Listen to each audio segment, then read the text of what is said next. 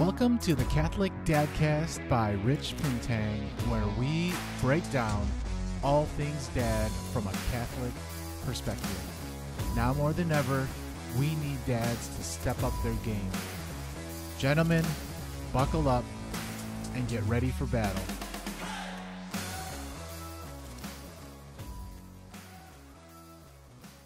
Brothers and sisters, welcome to the Catholic Dadcast. I am Rich Pintang, your host and founder, and this is broadcasting from sunny Orange County, California.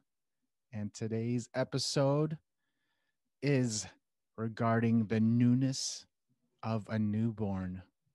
Everything perinatal, all the confusion you might be going through, all the folks that might be looking at starting a family, which I know many, and those that are navigating the uncertainty of what's next and hearing people say it gets better. We're going to talk about the how it is that you go from the beauty of the newborn and understanding how to navigate through that and keep a smile on your face and keep your spouse happy. My next guest is a licensed professional counselor from the state of Ohio, operating at a private practice in Cleveland, serving clients through mental health and, most importantly, faith. She's also known as the Catholic therapist. Welcome to the show, Mrs. Lisa Gormley. Thank you so much for having me, Rich. I'm so excited to be here. Yes, and I did chase you down, and I want to say that you were extremely smart to take that TheCatholicTherapist.org site, and it's beautifully put together. The blogs are cool. I think everything you put up on Instagram is awesome as well, and I think that those kinds of resources are freely available, and I want to make sure that we talk about those things here, right out of the gates, because obviously, with so much being online, we're getting our share of people that are kind of searching for answers, and that's kind of what this episode's about. I mean, for you, Lisa, number one, congratulations on baby number two. Thank you. I'm sure that's you know throwing things around in the house, as far as trying to plan is not always the easiest. Having one is one thing, having two is another. But I remember the days, and you still agreed to come and share. Yeah, absolutely. I'm hoping to come at it with both perspective, right? Like the clinical and I am right in the middle of it right now. Yeah. And I thought, like I said, when we first kind of connected, I said, it totally makes sense. And I like, the more I look around, Lisa, I'm actually seeing a lot of young couples say we're starting to plan what we're doing for our family, starting a family. And so I always want to say to them, oh, I can't wait for you to hear this episode that I'm about to record. And then I see those that are going through that phase of, I don't know what I'm doing.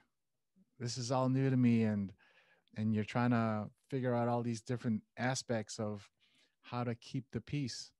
So it's so crucial. But being a licensed professional counselor, I mean, there's got to be so many different aspects of it that are satisfying. And then on top of that, your passion must have come from somewhere. Yeah. So you probably know because my brother had introduced us, but I am the youngest of 9. And so I've been around babies all my life. I became an aunt when I was 6 years old, I think. So, and many people that are cradle Catholics probably share this experience that, they're growing up in a big family with big families, seeing big families, and they might, kind of visualize themselves as a mother or father from a very young age and be really excited about it. And it is something to be excited about. And it's, a whole different story, good and difficult, once you actually enter into that, 1, union, and 2, procreation. and all that entails. And, I've learned about it through the clinical perspective that we'll get into. And then also personally, it's just a whole different story. And, like I said, I'll get into it more, but every client that I worked with before I had children, or every couple that I worked with before that I was married, I always kind of gave that caveat, like, I'm giving you the perspective that's very education based. That's good and solid, but I always recognize, like, I don't understand what it's like to be going through exactly what you're going through. It's really different. It's one thing to be, talking about things in theory in this safe room, but I understand it's totally different once you go home. And now I'm able to understand that a little bit, that I might, give practical advice or feedback to people or couples. And then, understand that when you go home, I understand it's going to be, significantly different to actually implement that, right? It's two different environments. Yeah, indeed. In fact, when a lot of our listeners get a chance to go to your site, thecatholictherapist.org, they can find you on Instagram as well. And I'll make sure that all of that is in the show notes. But it really is a blessing to know that you're seeing where you are today, coming from a large family. And actually, when Jerry said family of nine, I had to check my audio, and so it is true. It really is true. Yes. And God, I would say God bless your parents for being bold enough to follow about how important it is to procreate and to preach the gospel and have children. There's a beauty to it. Mm-hmm. However, Lisa, there's a lot of dads that might feel like this is a lot of hard work. And what it makes me think of is it makes me think of it always makes me think of the Holy Family and the sacrifices, the bravery, what they did to support each other, the importance of knowing that you've been entrusted with these the gift of life and these precious lives. And at the same time, we're not saying it's going to be easy, but we have to learn to embrace every aspect of it, the good and the bad. And I want to say, with my daughter being 15 and my son being 10, we've always been told when they were young, don't worry, it gets better. And I distinctly remember that. And as many people have said, when they get older, you're going to wish you remembered how small they were. And I'm sure you get it all the time with the family, Mm-hmm. but at the same time, it's tough. I mean, if you took a step back and said, okay, I remember what they told me before I had my first baby, and Mm-hmm. then here's my second, and then all of a sudden I thought it would be easier the second time around. I mean, maybe you can talk about the emotions um, and the challenges that kind of came about, you know, specifically about the perinatal environment.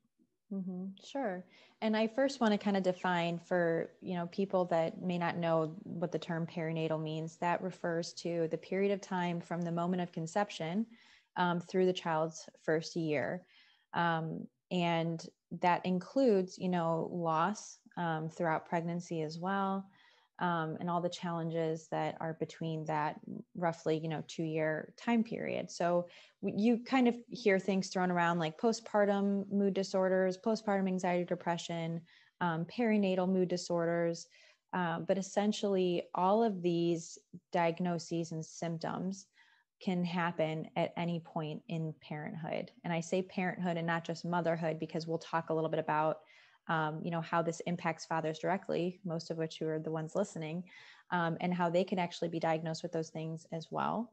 And so I want to start by, if it's okay, just kind of introducing what these diagnoses are, and then we can maybe go into how that's presents itself in like day-to-day life and those like challenges, like you said, when you're seeing it, and how to really recognize it. So I find that there's two major misconceptions that happen within this realm of, diagnoses, symptoms, in the perinatal period. And that's first, that people often think of postpartum. In fact, I always hear people call it just postpartum. Like, oh, I've never had postpartum. Well, you've been postpartum. You may not have had postpartum depression or postpartum anxiety, but you're postpartum. So unfortunately, that alone kind of tells you that we just tag on. Like postpartum just means like that you've had those symptoms, and that's not true. We also kind of think of it as just like the suicidal or homicidal cases that you might see in the news or movies.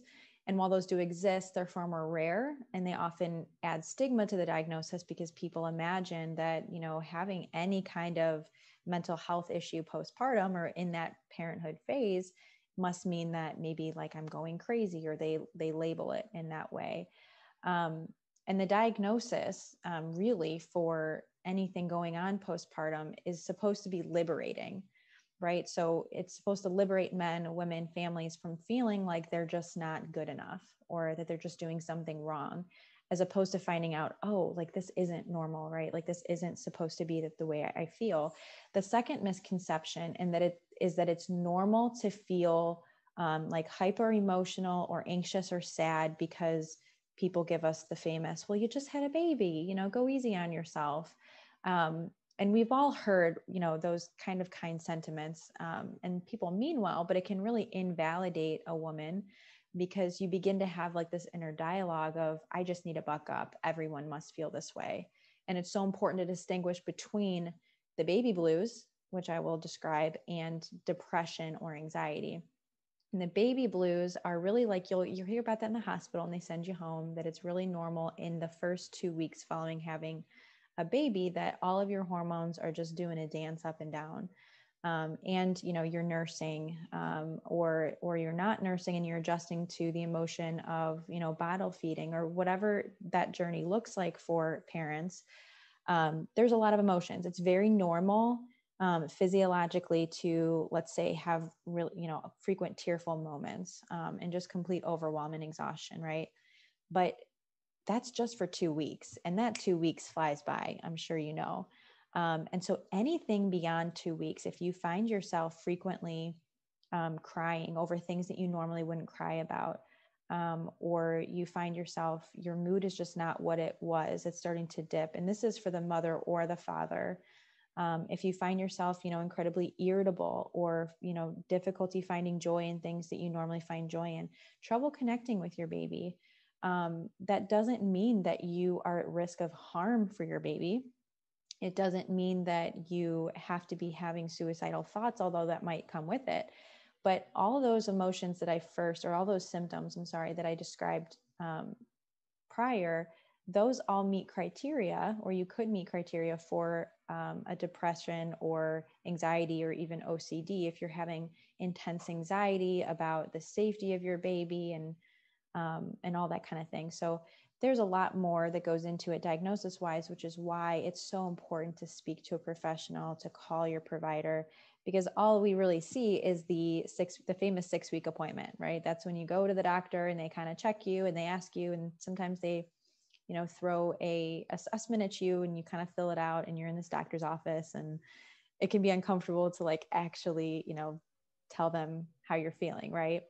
Yeah, and I was gonna say, Lisa, on top of that, was in so many cases you're right, because everyone's saying give yourself some grace and it's normal, and there's so many different opinions coming into you, all like you said, all meaning well, but at the same time, human nature is, I'll figure it out, I'll get through it, or it Mm-hmm. becomes very overwhelming, and I'm so bad at this, and I keep having to bug people and ask them for additional advice on how to do this, and then they very rarely are looking at themselves and saying, where am I emotionally, physically, mentally? And that's where someone like yourself comes into play. Sure. And my hope is that we can say that two things can be true at the same time. Be easy on yourself and give you grace, and you don't have to accept this as your new normal. So we can validate that, and normalize, like, other people feel this way. You're not going crazy. You're not the only one. And you also don't have to keep feeling this way. This doesn't have to be normal. Just because it's common doesn't mean it's normal. And if you're listening to this and you may not have had a newborn, I hope you're not tuning it out, because I know that I said that it goes through the child's first year, but realistically, it can go beyond that, especially when you have something that goes untreated. And so you could have a 2-year-old, a 3-year-old, and still be feeling this way, or feel like maybe I'm just plain old depressed, but it actually might be more like postpartum depression, because we have all of these, symptoms that have gone untreated and probably compounded by other things in life that happen and other parts of, the child's life that goes on. And then on top of that, Lisa, it's a lot of times, well, I'm thinking from a father's point of view, it almost becomes like we're gonna try to help and do where we can, but because so much of the responsibility feels like it's on the mother, that we're somewhat on the sidelines. When in Mm, reality, I know that that's a common feeling, but there are actually reasons why I guess we would feel that way, and I'm just hoping that there's going to be a dad that's going to say, man, that's exactly how I feel. Maybe we mm. can kind of touch on how and why spouses might feel a certain way, throughout having a newborn. Yes, absolutely. And how I'll do that is to first kind of describe what these disorders might look like in women, so that you can maybe better recognize and then advocate for your wife. The best phone call I ever received as a therapist, when it came to a new referral, was by a husband. And I thought that that was so beautiful, because he recognized that his wife needed help, and he wasn't doing it against her will, but she was at a point where she couldn't even really pick up the phone and advocate for herself. Wow, And so praise he did God. that for her. Absolutely. So my what I'd like to do is kind of describe, what does this look like in women most often? And this is not an exhaustive list by any means, but just maybe you might hear some things here and there, like, you know what, that sounds like my wife. And then I'll kind of describe what this actually might look like presenting in yourself as the father.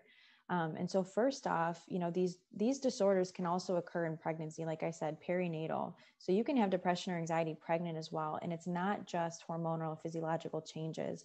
There could be, just a lot of stress on, okay, what are we going to do with my job or maternity leave? Or, am I going to be a good mom? Do I even know how to be a good mom? And all the different overwhelming things that are happening between these big fun events like gender reveals and showers, all beautiful things, all exciting things, but there's so much that goes on for both parents throughout that phase. And oftentimes I see that moms and dads aren't talking to each other about it, right? Like they're both worried about the finances, but they don't want to burden the other person. They're both worried about not being good enough, and they don't want to burden the other person. They're worried about having to be the rock for the other person, and so they don't burden one another, right? Especially men, they want to be that strong rock that doesn't, feel nervous or anxious, because Guilty. yes, I'm sure it's just so common. And I know that you and I talked about, like in our previous meeting, like what does that look like for women, like how to recognize it, because oftentimes these symptoms of these diagnoses seem like just kind of like personality issues, right? So one example is, they may not just walk around, crying all the time and, just really sad all the time. They actually could be really irritable and really aggressive, right? Like they could be snapping at you all the time. And that's not normally, how they act towards you. And we could say, well, yeah, they're not eating as good though, and they're not sleeping. Well, sure, but that's still not normal. So too many times we say that, we invalidate everything by saying that you're just not sleeping. You have a newborn, of course. But no, that's not supposed to be the way it is. And so, if you feel like, she's, like I said, increasingly irritable, or maybe hyper aggressive, or just maybe isolating herself a little bit more, really needing like more me time. It's not that any me time means that there's something wrong, but really feeling like she needs to be alone frequently. And, instead of your usual both sitting on the couch at the end of the night, watching TV or a certain show, she wants to be by herself pretty frequently. And this can also go for men as well. If you're coming home and she's feeling overtouched, right? So especially if you've got more than one child. So I've got a newborn and I also have a toddler, and both just always need me, and they usually need to be in my arms in some capacity or hanging on me. And so sometimes by the time my husband gets home, he might put his arm around me and I will flinch. And that could and has initially caused, some arguments or hurt feelings over that until we really got down to, and I really didn't even realize until my own clinical training, like, wow, that's what was happening to me, that I've just been touched by so many humans today. I know it's just a hand on the shoulder, but it just sent me, right. It just made me really upset. Or I'm very, maybe you might be sensitive to not just touch, but other stimulation, right? So noises. So something falls, a cup falls, and you just might absolutely lose it. And again, this is for the mother or the father. Like you've been hearing noises maybe all day, and you just want peace and quiet. There's yelling, there's fighting, there's toys being thrown, and just different things going on all day that your husband might just use a really loud voice and call to you from another room. And that could really irritate you and aggravate you because your ears have been consuming so much all day. And you just are overstimulated. And these are similar presentations between men and women, and that are usually more like, well, you're just grouchy. That's how they're perceived, right? And so that's why they're underdiagnosed, they're undernoticed, and that's what causes aggravation and fighting, because then each member of the couple becomes very defensive, right? Like, what is going on? Like, why are you so mean to me? As opposed to recognizing like an unfulfilled need in the other person. You and I had mentioned before, we talked about how dads can often feel sidelined, right? Because if a mother is feeling very, right, anxious, they're going to be very controlling over who has access to their child. Now, everyone is hyper kind of aware of germs and safety with a new baby, absolutely. But I can tell you with my own experience with my first, I've already let somebody, babysit my newborn. And it took me about 6 to 8 months, and some people even longer, to even let my husband just go for a drive with my son. And while it's common to happen with your first, it also doesn't have to be normal, because I was experiencing such distress when my son wasn't with me, because I felt in my anxiety that no one else besides me was thinking about and concerned about the same things that I was concerned about. Therefore, they couldn't keep him safe, right? And so dads can take this, as opposed to seeing that as anxiety, and not targeted towards a specific person, but rather a desire of control.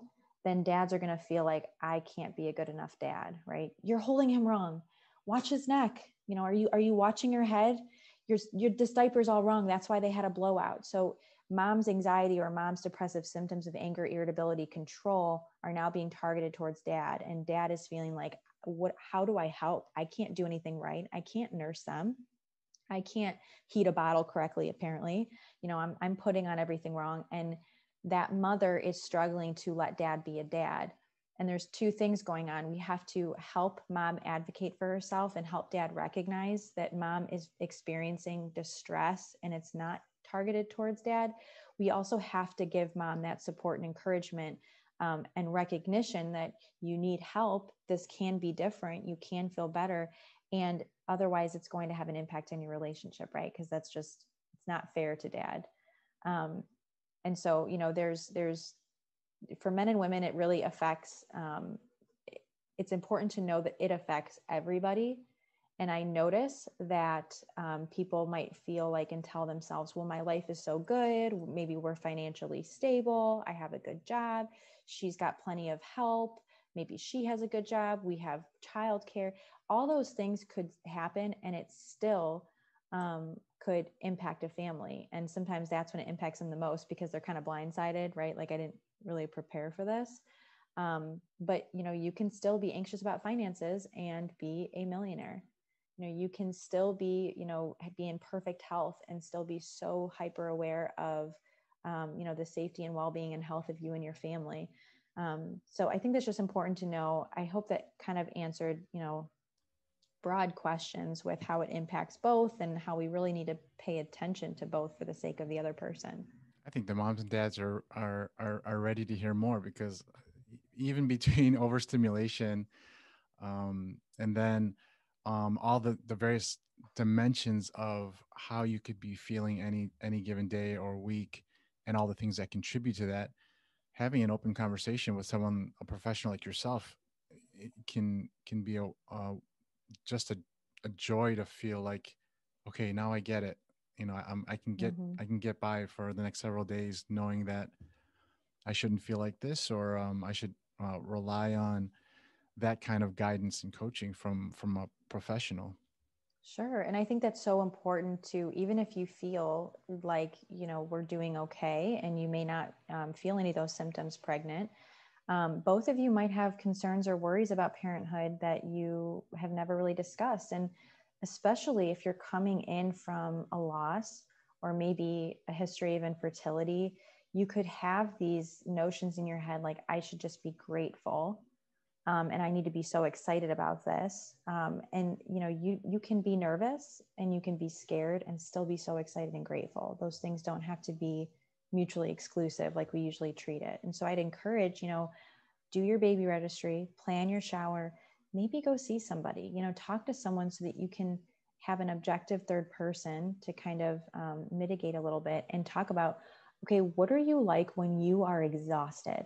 Because I promise you that before you had children, unless you've, had experience with caretaking or something like that, you will not experience that type of exhaustion consistently until, this child comes into the world.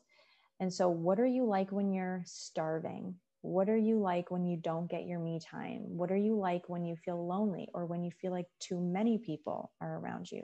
All of those things that are going to probably happen in the postpartum, let's say like 3 to 6 month period, so that you can talk about, oh, geez, like I'm a different person. Or maybe the spouse recognizes like, oh, I know that, she really, when her sugar is low, like I can tell like immediately. Right. And we laugh about it, but how serious when the actual, you know, expression of that happens, how that can really trigger arguments that can be completely unavoided, right? And the purpose of this podcast is to kind of like awaken those lukewarm Catholics, right? To really make fathers and mothers like these on fire, um, you know, Catholics for their faith and to raise other faithful Catholics. And we need to be aware that because of the importance of the family and because of importance of children and how weak it makes the devil, he is going to attack the family. He is going to attack, all the thoughts that are going on in your head. And that doesn't mean that you don't need therapy, you don't have depression, you just need to pray more, or you just need to go see a spiritual director. You can do both those things, but you also, Satan attacks mental illness. He can't attack, what's not there. And so he doesn't create something or put something there. He doesn't have that kind of control. But what he can do is exacerbate things that are there, like, that pre-existing depression or anxiety. And so just that overall awareness and being prepared, like you can go see somebody and that doesn't mean that you're sick. It doesn't mean that you're ill. We don't have to wait until we have a fire in the house to get a ladder to get out the window. We want to do things preemptively, even if they never happen, to kind of prepare. And we need to do that for our mental health, and we need to do that for our souls, for ourselves, for our children. Benefits everybody. Such a great point, Lisa, because the family is such the foundation. And I know that there's a reason why he's called the father of lies, because he likes to create that kind of chaos. He likes to put that doubt and wreak havoc, specifically in the family. And that's really what you see in society is a direct, not even a quiet attack, just very blatant.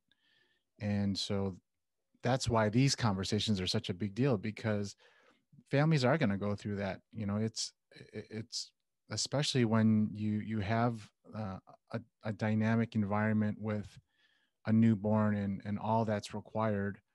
It does feel overwhelming, and I mean, us as husbands, sometimes we're just going to feel like, I just got to be ready and know where I can help when I can.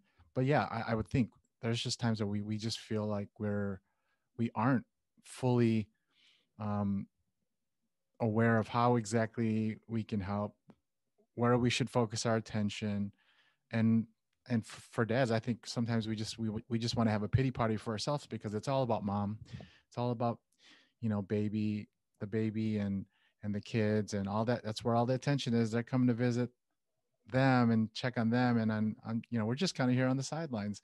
Mm-hmm. And I think the whole point is when you think of even the Holy Family, I mean, all the attention was on Mary and Jesus. And Mm-hmm. so there's St. Joseph just doing what he's supposed to do, being Mm-hmm. obedient, serving the queen, serving the king. And then, but the whole point is you still have to stop and recognize to yourself, how do I feel? How does my physical state Mm-hmm. affect maybe my emotions, and having a chance to connect with your husband or your wife and just saying, this is how I feel. This is what's Mm-hmm. going on. Very open conversation. And sometimes that happens in an open prayer together, which you can imagine how beneficial that might be. Sure, absolutely. And I think that, it's important that while, yes, that is the role, and this is kind of a good segue into like the impacts of the church on these kind of thoughts and belief systems. But if we want to honor the father's role and empower dads, we have to give them that honor too. And so while you're so right that, that's kind of is like, St. Joseph's model to us is that, you're there to like work and provide and, be a support. I can't tell you, there was a day not long ago where, especially like for any nursing moms, they know that like you have to get your setup, right? So right before you're about to nurse, especially if you know the baby's going to fall asleep on you, you got to get the remote, you got to get your water, you got to get everything, a diaper, everything in like reaching position, because once you're there, it's really hard to like get up and you don't have as much mobility. And so I probably charged off maybe 4 in a row. Can you get me this? Can you get me this? Can you get me that? And my husband's so great about that. And he's kind of like my legs in the house sometimes when I can't get from one place to another.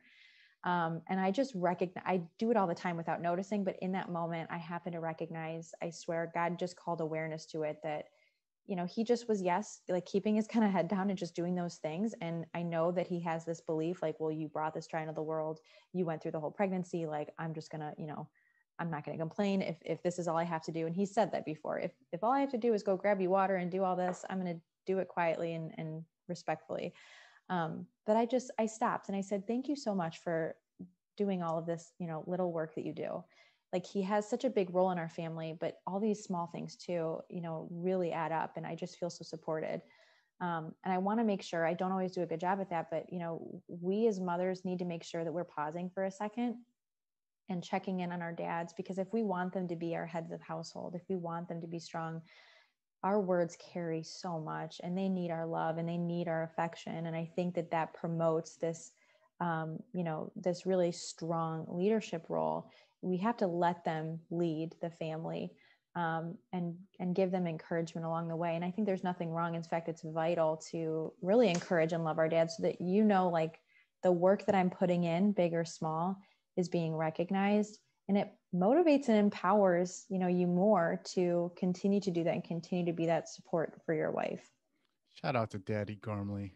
I'm gonna give a He's gonna laugh virtual hug. hearing this. He was cracking up saying, oh, I can't wait to hear this, all the advice that you're gonna give, like calling me out on my bluff because of my imperfections too, which I said in the beginning of this. I will give my overarching perspective of it, but that's when I'm sitting. I have no kids with me right now. This is a controlled environment. And I recognize that, practicing is a lot more difficult, but I have to give a shout out to him too, because he is very patient with me. And just dads are generally by nature so patient during this process and just such good support systems. And if you're feeling like that's missing, that either you're a dad where you feel like you aren't getting that validation and love, like, I really encourage you to speak up and tell your wife that and say, like, I know that you know this, and I know that you love me, but I'd love it if you verbalized it sometimes. Or I'd love, if at the end of the day we just talked about it, or maybe, we sat close together on the couch, or, whatever that looks like. Because we want to know how to help you. Sometimes you guys are so dang quiet and just kind of go with the flow. We need to know that like you're feeling a little bit lonely sometimes, or you're feeling a little bit neglected, right? Yeah, and that's very open to say that, because a lot of times you're right. We're gonna internalize stuff, and it's, whether we're stonewalling and holding things in, and we don't know exactly how to be very open about how we're feeling. But you're right, and I mean, hats off to you, Lisa, because as small as those things might be, those are actually big things. Sometimes small Mm-hmm. things are big things, and and he does it because he loves you, and he knows that you're doing such great work and being so attentive, being a loving mom, caring, nurturing. And if our role is as such, then so be it. So long as I'm serving my family, my wife, and my child, that's probably the way he sees it. And but you're right. Sometimes it's as guys, sometimes we want to slap on the tush, like, hey, thanks for sticking by me. Mm-hmm. Yeah, absolutely. And I, I think it also helps women realize that those little things, the getting the water, if you're not paying attention to it, you're missing these acts of service and these acts of love. And it's so easy to be like, well, if, especially like right after you have that baby, I'm kind of like, I did not feel bad about asking for one thing, right? And sometimes that carries on a little bit, and I can take him for granted, and we can get a little bit bossy. That may not be everyone, maybe that's me personally, but I've seen it in other women before. Like, we are maybe just a little bit spent, especially if you had a difficult pregnancy, especially if you had a difficult or even traumatic birth. It can feel really easy to look past those things that have to be done for you. Like sometimes, women are going to need help going to the bathroom. Like they need help eating. They need help doing things coming off after their birth, especially if it didn't go as they expected. And that's when dads are stepping in. And if we for too long don't recognize those as acts of service, that's when we start to feel like we aren't getting them those acts of service at all. So, an example might be, I had worked with a woman who, felt like her husband didn't do anything romantic, like bring flowers or, do anything like that since they had their baby. And their baby was only about maybe 8 months old. And we really talked about, that she felt like he didn't give acts of service to her, because he wasn't doing things that were outside of like their domestic life. But once we really went through their daily life, she was able to list like dozens of daily acts of service by him, that really, one, helped her feel loved and validated. Like, oh, he was doing it this whole time, I just wasn't noticing. And it also was an opportunity for her to then show gratitude to him because, he was doing all of these things maybe unnoticed. And it ended up where she said, I'm actually going to ask for half as much, or I'm going to try and take over some of those things. And I would rather him take 15 minutes longer on the way home to pick me up flowers than I would him to come home, at that time and take care of some of the kids. So you kind of can choose. And some women might say, keep the flowers, get home as soon as you can, because I would rather the extra set of hands. And that communication is exactly what helps encourage, those things changing so that the other person's needs are being fulfilled, and that you're able to fulfill their person's needs. That's great identification, because I've had conversations with young couples that don't, yeah, like you said, we don't always recognize that, gosh, he is doing a lot, or she is doing a lot for me. And when I actually stop to think about it and have this conversation regularly, he might be doing something, or she might be doing something. And the funny story about the flowers is, a couple of weeks ago was my wife's birthday, and she's actually not really big on flowers, but I felt it was appropriate, and I felt like it would lighten up the environment, and we could see it all week and all that good stuff. And for whatever reason, for the next like three weeks, we were all having like terrible allergies, and we're like, it has to be the flowers, it has to be. And for whatever reason, we think that we kind of eliminated it, and we think it maybe didn't. But Oh The no. gesture was well received, and we celebrated. But you're right. Something as simple as that is um, allows us to feel like open communication. And how do we stay connected? Because the attention is typically not on each other. In yes, you're serving each other, but not necessarily in a way that maybe best serves me or best serves my wife at that time. It really becomes, oh, how do you remain open in communication and say, what do you need right now? One of the things that we say in our dad's group that I'm a part of, shout out to the Dad Edge Mastermind, we talk about when you know that like there's tension and you don't know exactly what it is. It's just important sometimes to just say, how can I best serve you right now? And then you just shut up. Mm-hmm. And we just say, don't let them speak. Mm-hmm. Let them speak and express themselves. And sometimes it's just, I just want to take a bath and have a glass of wine. You got it. Mm-hmm. Mm-hmm. 15 minutes, okay? You're like, no, I need half an hour. Okay, good. But the whole point Right. is it's open communication. And sometimes having a newborn in the house, Mm-hmm. everything is solely focused on the needs of the child, rightfully so. Sure, absolutely. And I think that, if anyone's listening to this and feels like, I mean, that sounds great, but I don't even feel like we can do that, right? And I've been there where a 15-minute bath doesn't even sound realistic sometimes. I think it's so good and so needed, and I encourage you to make that time. But on those nights where the day's getting ahead of you, you don't have to just like chalk it up as a loss. Like you can still not add anything in your day, but instead add increase intentionality.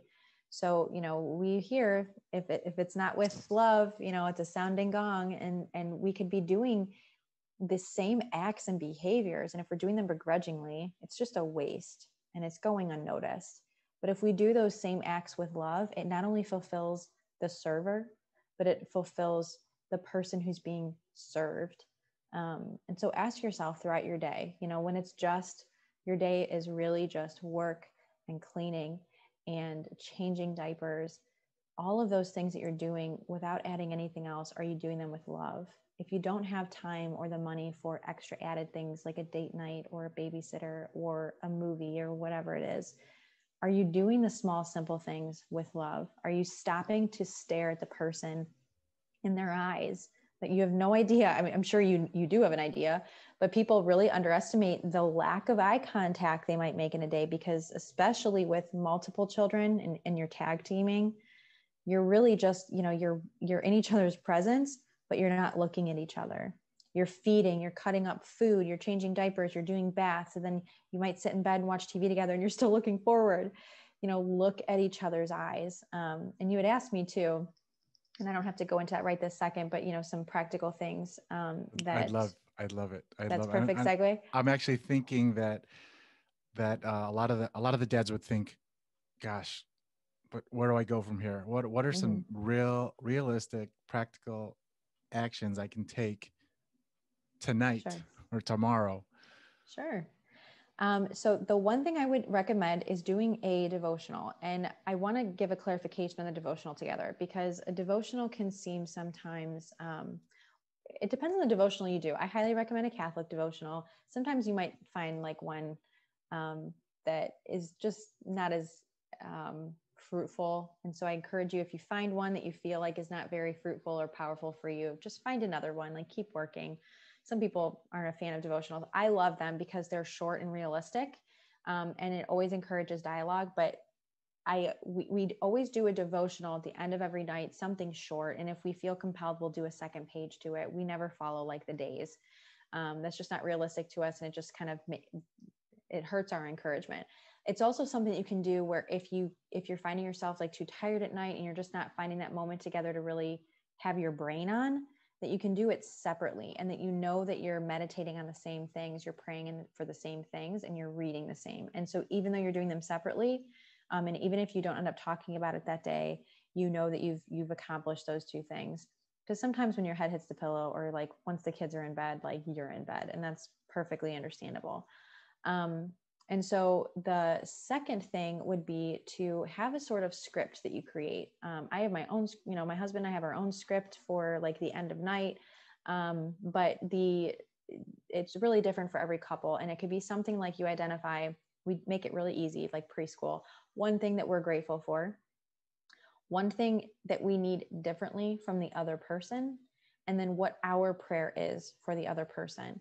So you are initiating in gratitude, you're expressing what you'd like for the other person for like the next day or ongoing days, but then you're also praying for that person. And there might be days when you passive aggressively ask and pray for the other person gets more patience or something like that. But ideally, you pray for something like, I pray that you love your job tomorrow.